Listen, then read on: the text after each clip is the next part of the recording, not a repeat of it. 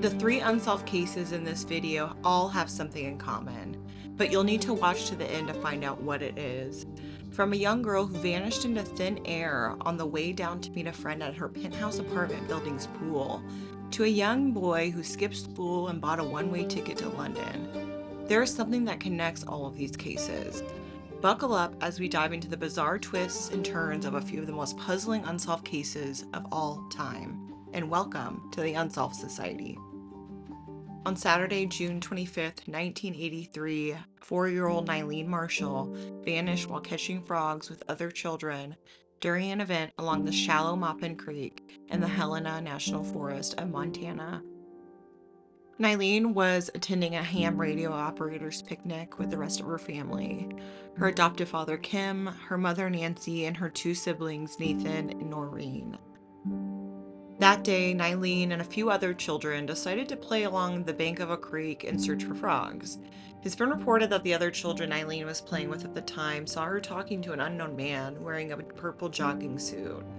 A 6-year-old boy who was there at the time claimed to have seen Nyleen say, "The man wants me to follow the shadow." It's been assumed that this was actually an attempt to lure Nyleen away from the others by tempting her to play a game. Whoever this man is the last known person to be seen with her before she vanished. An intense search began with over 2,800 volunteers, helicopters, and police canines.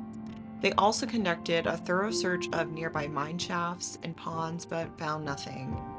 After 5 days of searching, the investigators' optimism began to wane as a harsh storm rolled in. By day 10, there was still no evidence discovered, and the search effort was officially called off.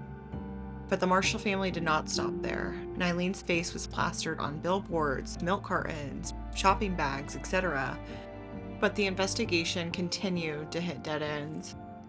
It wasn't until 1985, so 2 years after Nyleen's disappearance, when the person who investigators believe is responsible for her disappearance began to make strange attempts at communication with various missing children's organizations and the police. On November 27, 1985, the National Center for Missing and Exploited Children received an ominous anonymous call from a man claiming he was the one that took Nyleen. But it wasn't until 2 months later that a typed letter was sent to law enforcement in Wisconsin, with some strange and disturbing details enclosed. In that letter, postmarked from Madison, Wisconsin, a man claims that he took who he now refers to as Kay, which is actually Nyleen, and that she was now living with him, traveling the world, and being homeschooled. He also claimed to be feeding her a spoonful of his bodily fluid daily. Absolutely vile. I'll go ahead and read a few excerpts from the letter that were shown during an episode of Unsolved Mysteries back in 1990. But I am going to omit the detail I just mentioned previously. I didn't want their person to try to get information from her. All I could tell them was that she was okay. I hope Child Find can get the following back to her family. I picked up Kay up on the road in Elkhorn Park area between Helena and Boulder. She was crying and frightened. As I held her, she was shaking, and I decided that I would keep her and love her. I took her home with me. I have a nice investment income, and I can work from home, so I take care of her myself all the time. I teach her at home, and she likes to go with me when I travel. Her hair is short and curly now, and she has really grown. She is 45 inches and around 50 pounds. She has all 4 of her permanent upper and 2 of her lower incisors at this time. She takes a bath and brushes her teeth every day. She eats well. Her favorite meal is pizza and cherry. Excerpt 2.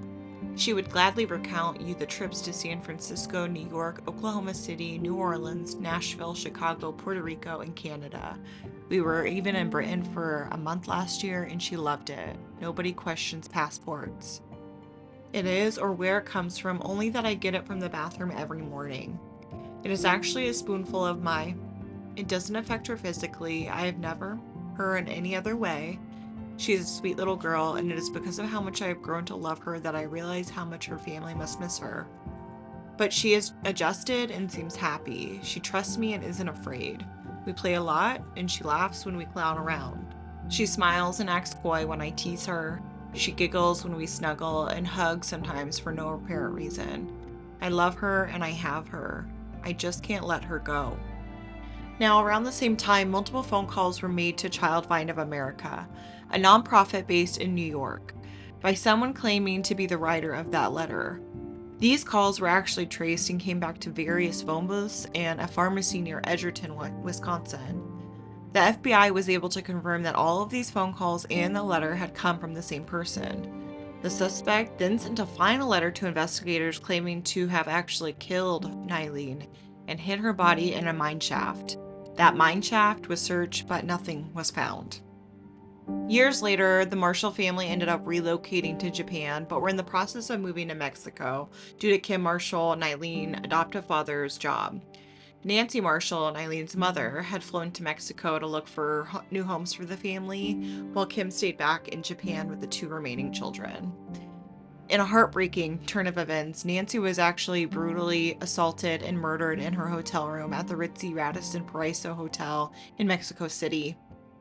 To add insult to injury, the Mexican authorities claimed her death was a suicide initially, but the details of her death were clearly a homicide.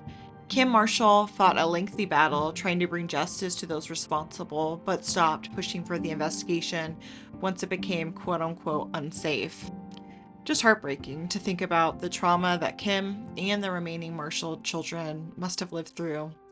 The most recent update in this case came in 2017 when Jefferson County Sheriff Craig Doolittle stated that law enforcement still had no substantial leads in Nyleen's case.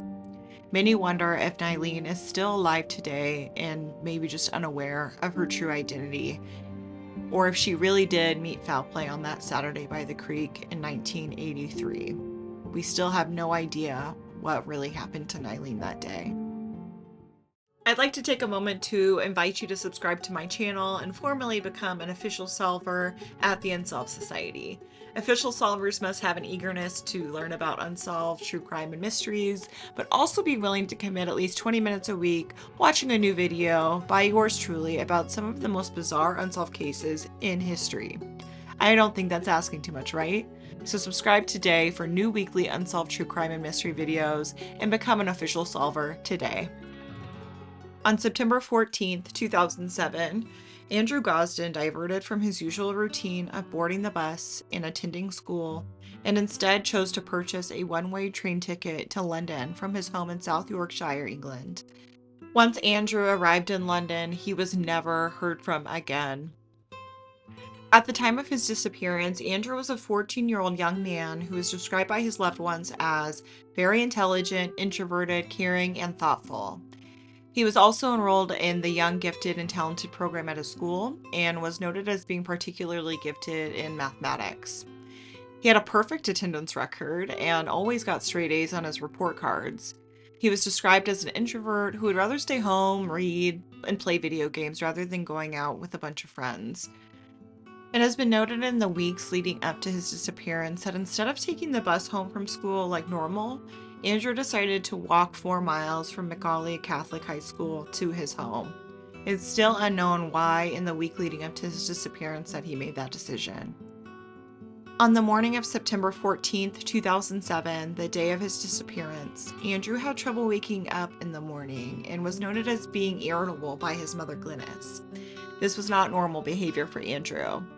That morning, a family friend did witness Andrew walking across Westfield Park and heading towards his usual bus stop just after 8 a.m.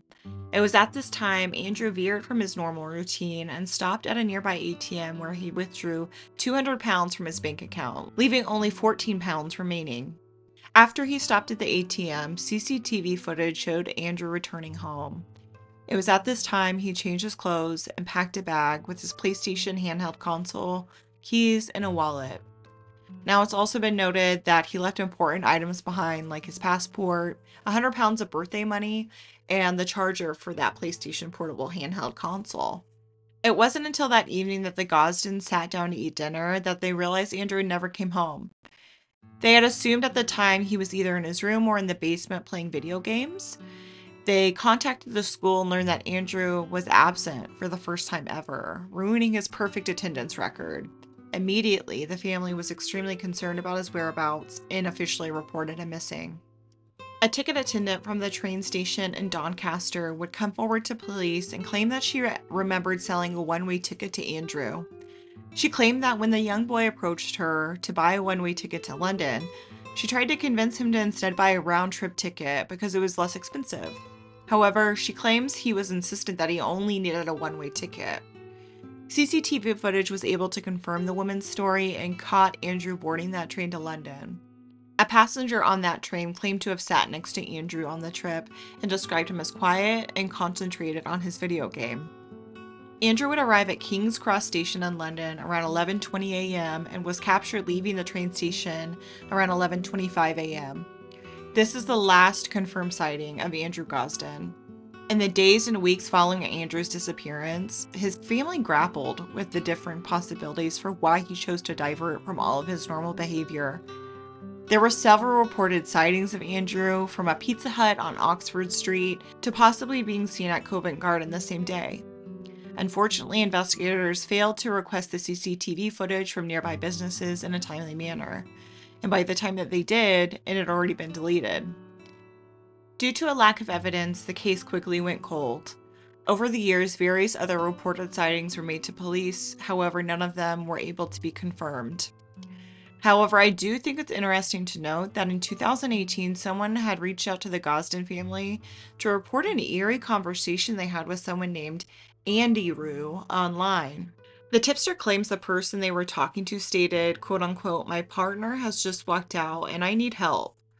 When they asked what they needed, the user stated he needed £200 to make rent. So the random internet do-gooder offered to transfer some money, but Andy Rue stated he didn't have a bank account because he left home at 14. In a strange coincidence, it was revealed that Andy Rue was the same nickname given to Andrew by his family as a child. When law enforcement reached out to the site admins in an attempt to uncover the poster's true identity, they hit another dead end when it was revealed that the website had recently changed systems, resulting in a loss of data, so they were never able to track down the true identity of Andy Rue. In January 2022, 2 men were arrested in connection with Gosden's disappearance. They were arrested on suspicion of kidnapping and human trafficking charges. It also was reported that the 2 men had numerous devices seized for forensic investigation. However, in September 2023, both men were released without charges, and police stated they were not involved in Gosden's disappearance. Whether Andrew left on his own accord or there was some underlying sinister motivation for why he decided to travel to London alone that day has never been determined. The investigation into Andrew's disappearance is still active today. What do you think drove Andrew to do something that was so out of character, like skipping school and buying a train ticket? Do you think he left on his own accord, or did he have an outside influence? Comment below. Our final case continues to baffle investigators and has gone down as the largest missing person investigation in Toronto history. On July 30th, 1985, Nicole Morin left her 20th floor penthouse apartment to meet a friend in the lobby, as the two were planning to visit the condo building swimming pool. But between the time she walked out of her front door to the time she exited the elevator, she vanished into thin air and has never been seen again. Nicole Morin was born on April 1st, 1977 to Arthur, or Art, and Jeanette Morin. The two had been married 12 years before Nicole was born. At the time of her disappearance, the two were separated, and Nicole was living with her mother while her father resided in nearby Mississauga. She was described as a normal little girl with lots of friends who had a happy-go-lucky attitude. On the day of her disappearance, Nicole was seen on her way to the lobby to pick up her mother's mail at around 10:30 a.m. She returned back to her apartment where she spoke to her friend via the intercom, and the two agreed to meet downstairs in the lobby shortly to go to the pool. It was at this time Nicole packed a plastic bag containing a white t-shirt, green and white shorts, Sandtown lotion, a hairbrush, a peach-colored blanket, and a purple beach towel. She also changed into a peach-colored one-piece bathing suit paired with a green hairband and red canvas shoes. 15 minutes later, Jennifer, the friend she was meeting downstairs, buzzed up to Nicole's apartment to see why she hadn't shown up yet. She spoke to Nicole's mother, who ran a small child daycare out of their apartment and was busy tending to the other children. Her mother stated that Nicole had already left to go to the pool and maybe she was playing with other children at the back of the complex. Unfortunately, it wasn't until 3 p.m. that day that her mother would report her officially missing to police. Once the police were informed of Nicole's disappearance, a large search effort began. The police knocked on all 429 units in the apartment building to search for any clues about the missing girl's whereabouts. Due to the sensitive and the urgent nature of the search, police entered the resident apartments even if they didn't answer their doors. During this effort, a woman came forward with information that Nicole had traveled down the elevator and entered the lobby. However, no other details were provided. The next day, police chose to expand their search using mounted horsemen, boats, and search helicopters. Canine units were also brought in to search the building's underground garage, utility room storage units, and sump pup rooms.